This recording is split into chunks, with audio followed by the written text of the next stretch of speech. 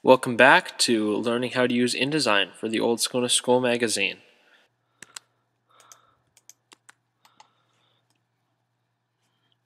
So I'm, your, and I.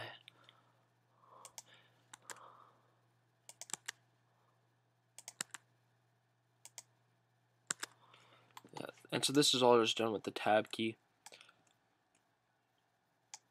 I'll, he, this, I.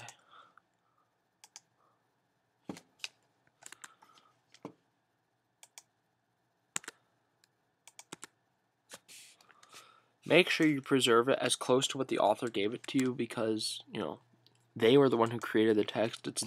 And formatting actually makes a fair bit of difference as to how this piece is created.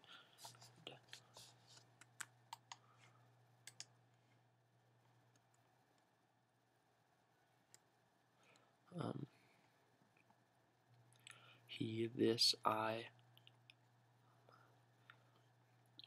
So there, on, I've.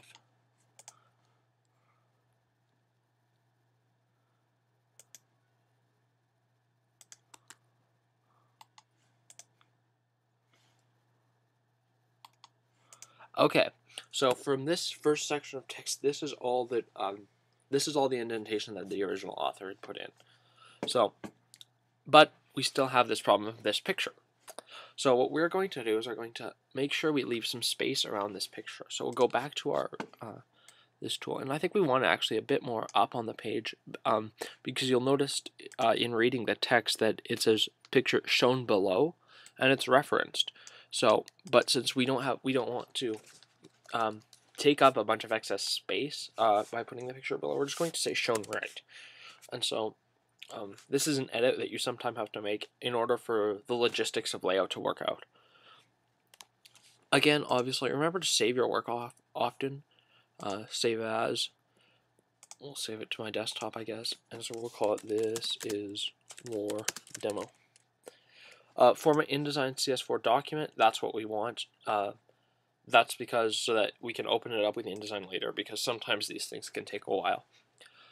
So we want to create some spaces around this. I'm actually going to, I want that first paragraph to all be there.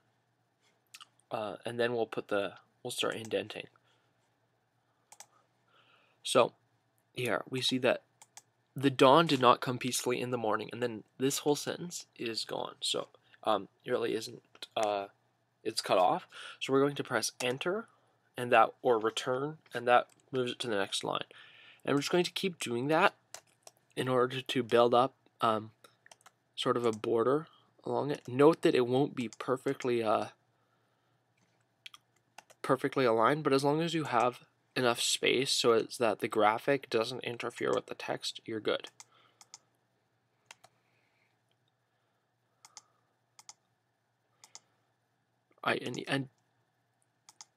Since we have some room, don't be afraid to just click enter a few times, and make sure there's a nice set of spaces around this graphic.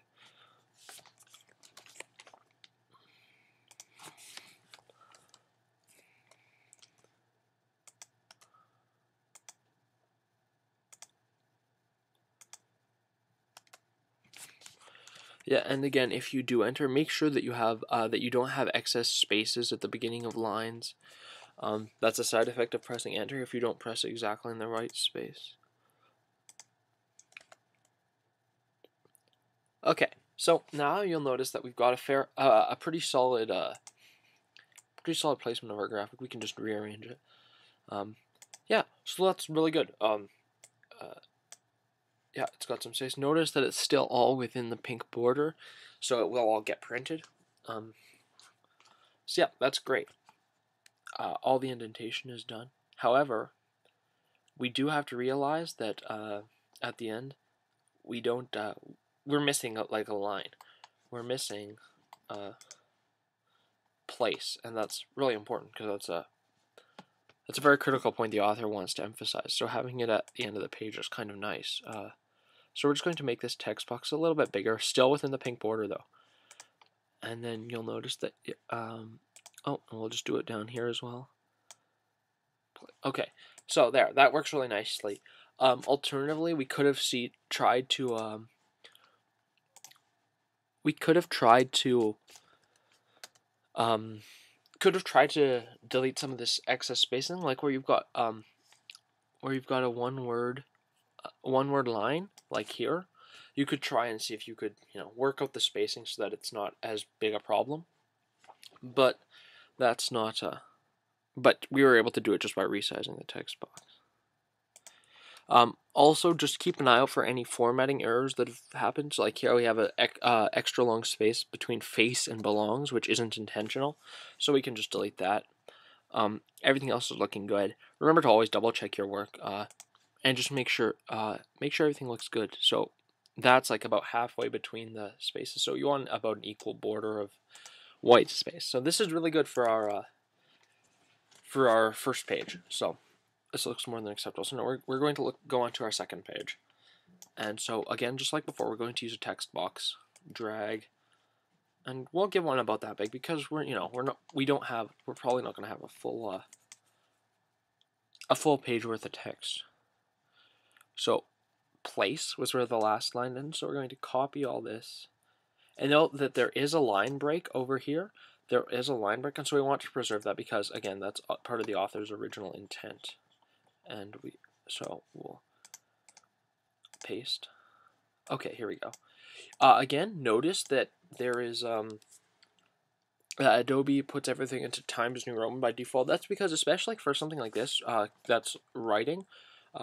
If you ask a teacher, they'll always want it in Times New Roman 12. So while it's not, it's the best font that doesn't detract from the text. So we're going to keep it like that. Notice that we still have that line break in there, and again, just preserve the indentations. So on, I've, several, I, two.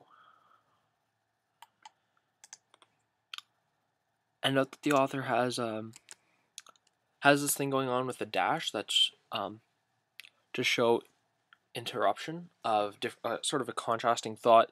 That's done by the author. That's obviously in there purposefully.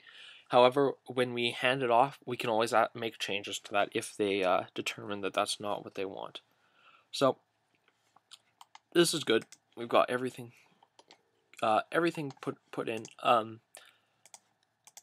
We can actually now resize this text box because we're not going to use it for all that much more. And now we want the graphic, and so if you'll remember that it's this angusdrawing.jpg is the file we want to use.